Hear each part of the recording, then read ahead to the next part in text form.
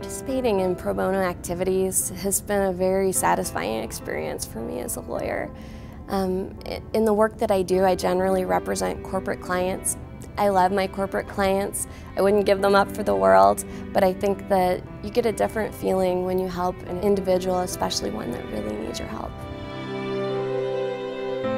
I have been so lucky that Armstrong Teasdale has supported me through every step of the way. Our firm has always been focused on pro bono, and it's one of our core values, that is giving back to the community.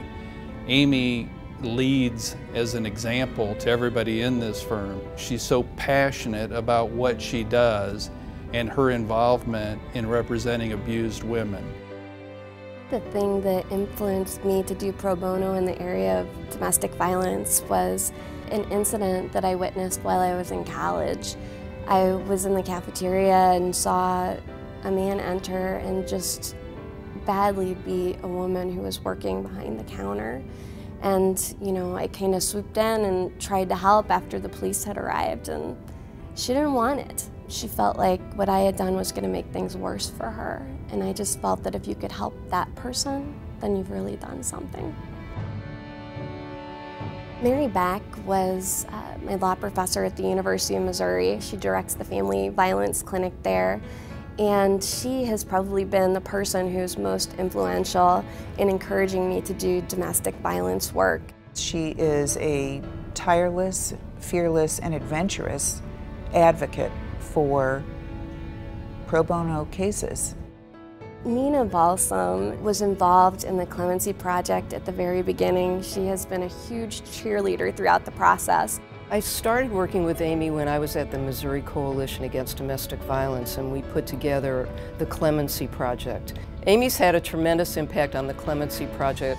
She's basically been responsible for 4 women being released from prison, and they probably would have had to spend the rest of their lives in prison. Vicki Williams had served a very long sentence for killing her abuser back in the 70s.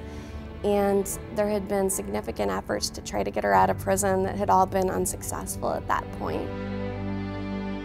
The abuse in her situation was horrible, shocking, and it had never been heard by a jury. To me, she moved mountains. We did a clemency.